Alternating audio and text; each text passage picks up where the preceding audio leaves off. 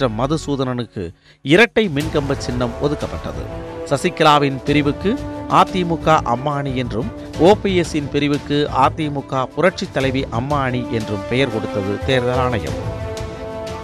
RK நகர் இடைத்தேர்தலில் தினகரனுக்கு ஆதரவாக முதலமைச்சர் எடப்பாடி பழனிசாமி, அமைச்சர் ஜெயக்குமார், அமைச்சர் விஜயபாஸ்கர் உள்ளிட்டோர் தீவிர பிரச்சாரம் செய்தனர். இதற்கிடையே ஆர்கே நகர் இடைத்தேர்தலில் அதிக பணப்புழக்கம் இருப்பதாக சொன்ன வருமான வரித்துறை அமைச்சர் விஜயபாஸ்கர் உள்ளிட்டோர் வீடுகளில் சோதனை நடத்தியது.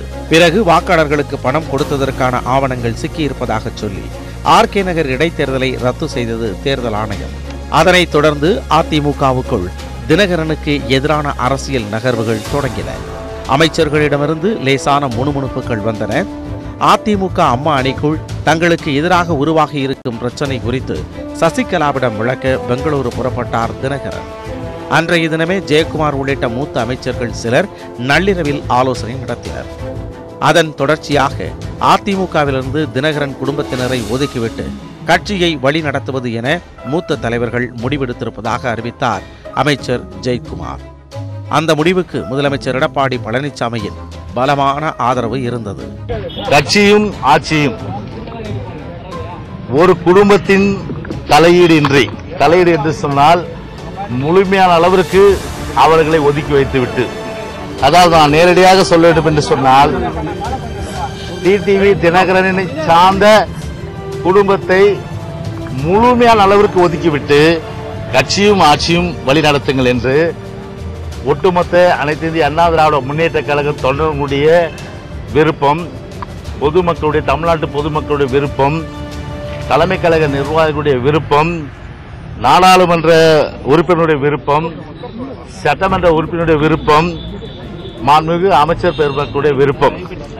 எனவே அந்த விருப்பத்தின் அடிப்படையில் ஒட்டுமொத்தமாக கலந்து ஆலோசித்து எடுக்கப்பட்ட முடிவுதான் கட்சியும் கழகத்தையும் ஆட்சியும் இனி தினகரன் சார்ந்த டிடிவி தினகரன் சார்ந்த குடும்பத்தை முழுமையான அளவிற்கு ஒதுக்கிவிட்டு எல்லளவும் கட்சியிலும் ஆட்சியிலும் எந்தவித ஒரு தலையீடு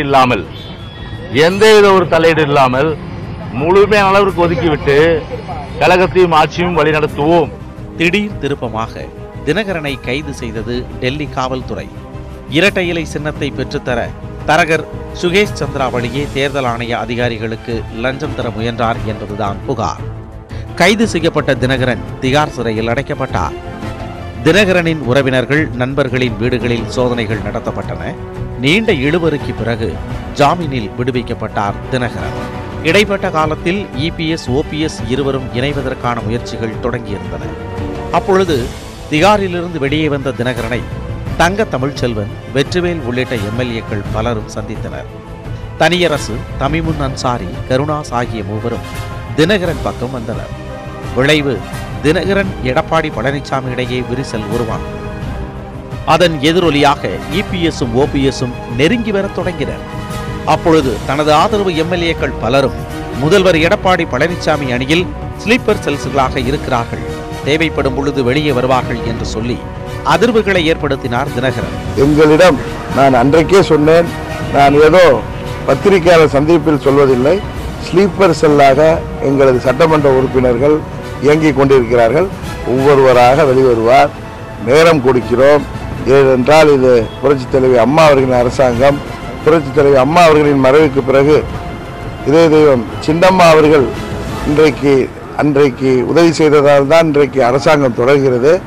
நாங்கள் உருவாக்கிய அரசாங்கத்திற்கு எங்களால் எதுவும் இடர் இழந்து விடக்கூடாது என்பதற்காக நேரம் கொடுக்கிறோம்.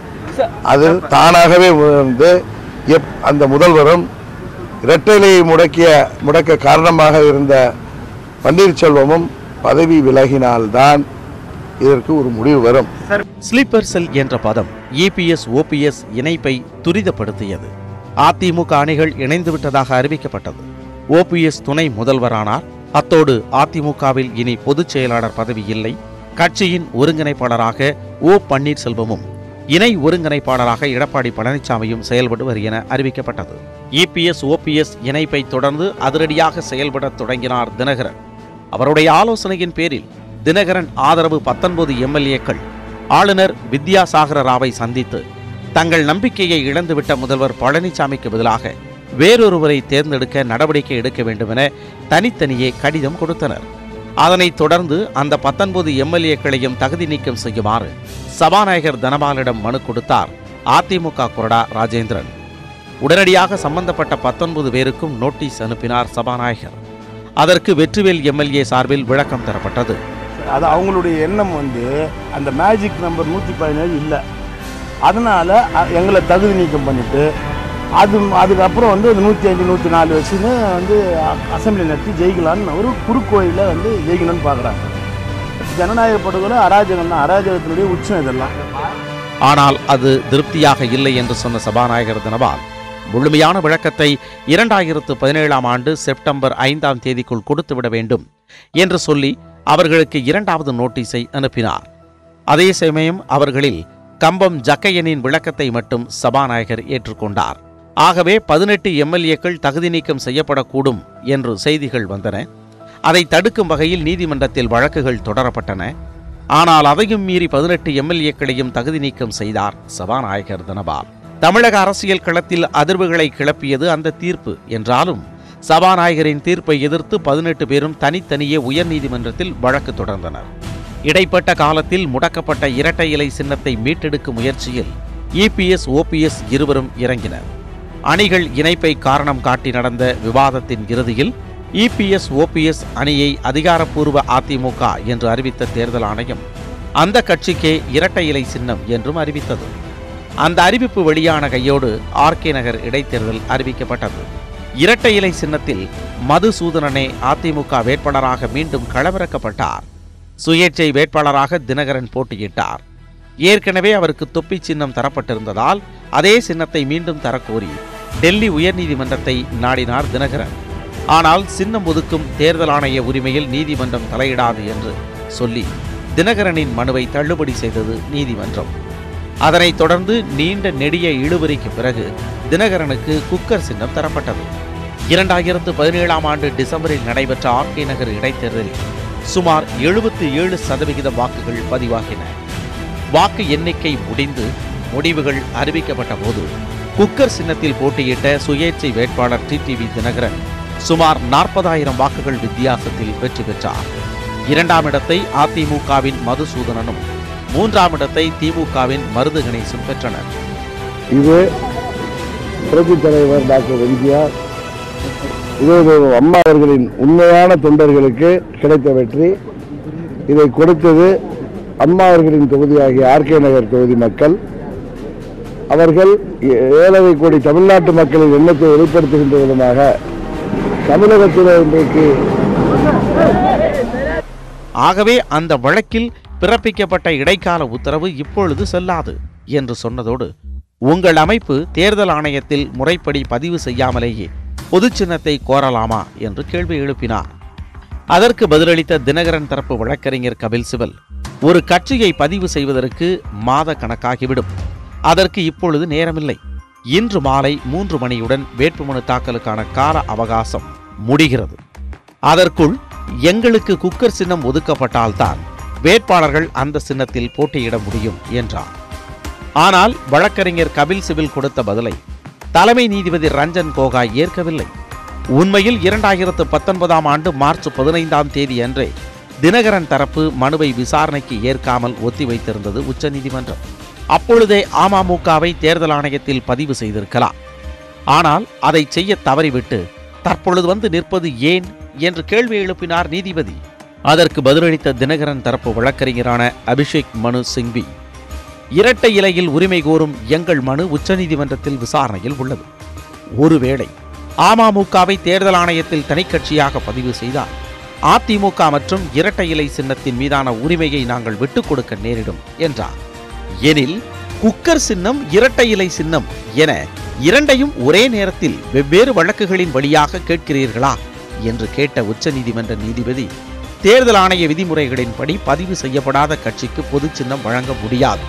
ஆகவே தினகரன் தரப்பைச் சேர்ந்த வேட்பாளர்களுக்கு ஒரே சின்னத்தை, அதிலும் குறிப்பாக குக்கர் சின்னம் ஒதுக்குவது எப்படி சாத்தியம் என்று கேள்வி எழுப்பினார்.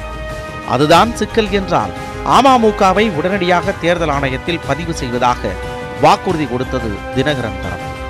அப்பொழுது எடப்பாடி பழனிசாமி, ஓ பன்னீர்செல்வம் தரப்பில் ஆஜரான மூத்த வழக்கறிஞர் முகுல் ரோஹத்கி இரட்டை இலை சின்னத்திற்கும் அவர்களுக்கும் எந்த தொடர்பும் இல்லை என்று சொன்னதோடு, பதிவு செய்யப்படாத கட்சியான அமமுகவின் வேட்பாளர்களுக்கு வெறும் உறுதிமொழியை மட்டுமே நம்பி பொது சின்னத்தை ஒதுக்கக்கூடாது என்று எதிர்ப்பு தெரிவித்தது.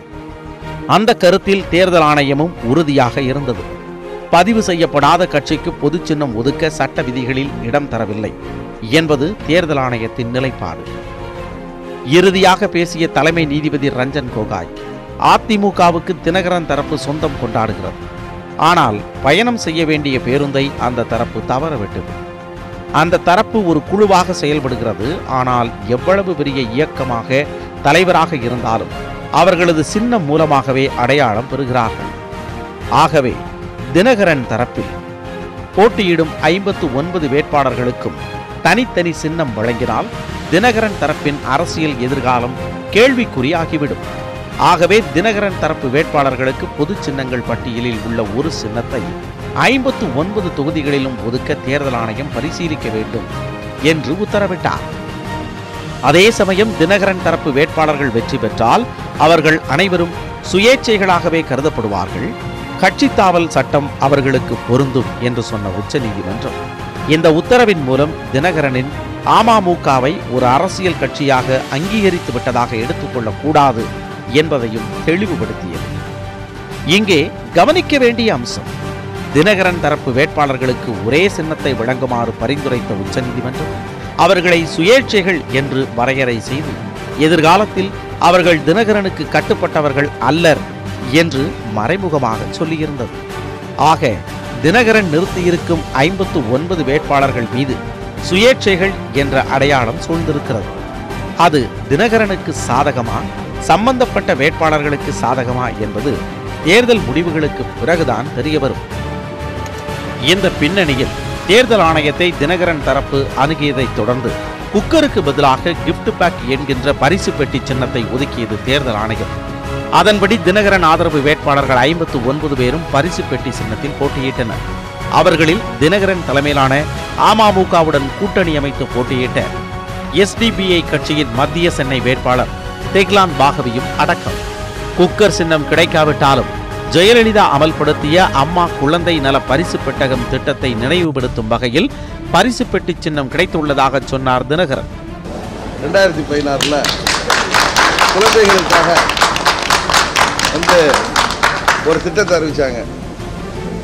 பிறந்த குழந்தைகளுக்கு தாய்க்கு சேர்த்து 16 பரிசு பொருட்கள் அடங்கிய ஒரு பரிசு பெட்டகம்னு அது பார்த்த உடனே அது அம்மாவுடைய ஞாபகம் வந்துச்சு. அது புரட்சித் தலைவர் பேரில் உள்ள எம்ஜிஆர் நகரில் நான் பேசிட்டு கிளம்புறப்ப வந்ததோ சென்டிமெண்ட்டாக அதை செல் பண்ணேன். தமிழ்நாட்டு மக்கள் எங்களுக்கு ஆதரவாக இருக்காங்க. எங்கள் தொண்டர்கள் ஆர்வமாக வெற்றியை பெறணும், துரோகத்தை ஒழிக்கணும், தலைவர் அம்மாவுடைய எதிரிகளையும் துரோகிகளையும் முடிவு கொண்டு வரணும்னு உழைக்கிறாங்க. அதனால் மாபெரும் வெற்றி பெறும். அதனைத் தொடர்ந்து பரிசு பெட்டி சின்னத்தை வாக்காளர்களிடம் கொண்டு சேர்க்கும் பணியில் அமமுக தொண்டர்கள் தீவிரமாக செயல்பட்டனர். அப்பொழுது அமமுகவினருக்கு ஒரு சவால் காத்திருந்தது. அது தினகரன் வெற்றி பெற்றிருந்த குக்கர் சின்னம். தங்கள் வேட்பாளர்களுக்கு குக்கர் சின்னம் உறுதியாக கிடைக்கும் என்ற நம்பிக்கையில் தமிழகம் முழுக்க குக்கர் சின்னத்தை பிரபலப்படுத்தி இருந்தது அமமுக. தற்போது அதே குக்கர் சின்னத்தை வேறு சுயேட்சை வேட்பாளர்களுக்கு ஒதுக்கியது தேர்தல் ஆணையம். ஆகவே பரிசு பெட்டியே தங்கள் சின்னம் என்று அழுத்தமாக சொல்ல வேண்டிய அதே வேளையில் குக்கர் தங்கள் சின்னம் அல்ல என்பதையும் வலியுறுத்த வேண்டிய நெருக்கடி அமமுகவினருக்கு வந்திருந்தது. காரணம், தினகரன் தரப்பு நிறுத்திய வேட்பாளர்களின் பெயரிலேயே சுயேட்சை வேட்பாளர்களும் நிறுத்தப்பட்டு அவர்களுக்கு குக்கர் சின்னமும் கிடைத்திருந்தது. ஆக வாக்குகள் சிதறுவதை தடுக்க வேண்டிய கடுமையான நெருக்கடியுடனேயே அமமுகவினர் களப்பணியாற்றினர். இந்த பிரச்சனைகளை எல்லாம் தாண்டி மக்களவை தேர்தல் மற்றும் 18 சட்டமன்ற தொகுதிகளுக்கான இடைத்தேர்தல் நடந்து முடிந்தது. இந்நிலையில் தமிழகத்தில் 2ஆம் கட்ட இடைத்தேர்தல் வேலைகள் ஆரம்பமாகின. ஆம், தமிழக சட்டமன்றத்தில் 22 தொகுதிகள் காலியாக இருந்தாலும் முதல் கட்டமாக 18 தொகுதிகளுக்கு இடைத்தேர்தல் அறிவித்த தேர்தல் ஆணையம் 2ஆம் கட்டமாகவே 4 தொகுதிகளுக்கு இடைத்தேர்தல் அறிவித்தது. 59 வேட்பாளர்களுக்கு பரிசு பெட்டி என்கின்ற ஒரே சின்னத்தை பெற்று தேர்தலை சந்தித்த தினகரன் தரப்பு தற்போது மீண்டும் 4 தொகுதி வேட்பாளர்களுக்கும் ஒரே சின்னத்தை பெற முடியுமா என்ற கேள்வி எழுந்தது. ஆனால் பதிவு செய்யப்படாத அமைப்புக்கு பொது சின்னம் தர முடியாது என்கின்ற வாதத்தை தேர்தல் ஆணையம் மீண்டும் வலியுறுத்தும் பட்சத்தில் சின்னம் கிடைப்பது சிக்கலாகும். அதே சமயம் குக்கர் சின்னத்தை கோரி உச்ச நீதிமன்றத்தில் வழக்கு நடந்தபோது கட்சியை பதிவு செய்ய போதிய கால அவகாசம் இல்லை என்றாலும் விரைவில் பதிவு செய்து விடுகிறோம் என்று வாக்குறுதி கொடுத்திருந்தது தினகரன் தரப்பு. அந்த வாக்குறுதியை நிறைவேற்ற வேண்டிய ஒரு நெருக்கடி ஒரு பக்கம், 4 தொகுதி வேட்பாளர்களுக்கும் ஒரே சின்னத்தை பெற வேண்டிய நெருக்கடி இன்னொரு பக்கம் என்ற நிலையில் என்ன செய்ய போகிறார் தினகரன் என்ற கேள்வி எழுந்தது. அப்பொழுது அவர் அரசியல் ரீதியாகவும் சட்ட ரீதியாகவும் 4 முக்கியமான முடிவுகளை எடுத்தார் தினகரன்.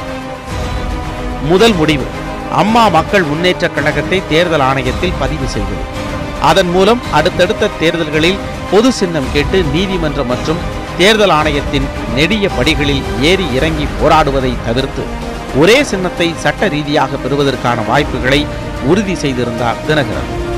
அது பரிசு பெட்டியா, குக்கரா அல்லது வேறு சின்னமா என்பது தேர்தல் ஆணையத்தின் கைகளில் இருக்கிறது.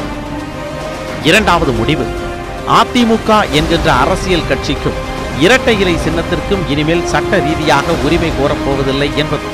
அதன் மூலம் அதிமுகவுடன் எந்த ஒரு சட்ட போராட்டமும் நடத்தப் போவதில்லை. மாறாக அரசியல் ரீதியாக தேர்தல் களத்தில் மட்டுமே அதிமுகவுடன் போட்டி என்பதை தெளிவுபடுத்தினார் தினகரன். மூன்றாவது முடிவு, அமமுகவின் பொதுச் செயலாளர் பதவியை ஏற்றுக்கொண்டது. அதுவரை அமமுக பொதுச் செயலாளராக இருந்த சசிகலாவுக்கு பதிலாக பொதுச் செயலாளர் பொறுப்பை தாமே ஏற்று செயல்படுவதென முடிவு செய்தார் தினகரன். அதே சமயம் அமமுகவின் தலைவர் பதவி சசிகலாவுக்கென ஒதுக்கி வைக்கப்படும் என்று அமமுக முக்கிய நிர்வாகிகள் கூறினார்கள். நான்காவது முடிவு, அதிமுகவுக்கும் இரட்டை இலைக்கும் உரிமை கோருகின்ற சட்ட போராட்டத்தை சசிகலா மேற்கொள்வார் என்ற அறிவிப்பு. அதிமுகவை மீட்பதே இலக்கு என்று சசிகலாவும் தினகரனும் சொன்னதை நம்பி அமமுகவில் இருப்பவர்கள் மத்தியில் சலசலப்பு ஏற்படுவதை தடுக்கும் வகையில் இந்த அறிவிப்பை வெளியிட்டார் தினகரன். இத்தகைய 4 முடிவுகளின் மூலம் தினகரனை பொதுச் செயலாளராக கொண்டு அம்மா மக்கள் முன்னேற்ற கழகம் என்கின்ற புதிய அரசியல் கட்சி தேர்தல் களத்திற்கு வந்திருப்பது உறுதி செய்யப்பட்டுள்ளது. இது அம்மா மக்கள் முன்னேற்ற கழகமா, தினகரன் முன்னேற்ற கழகமா என்பதை அடுத்தடுத்த தேர்தல் முடிவுகளே தீர்மானிக்கும்.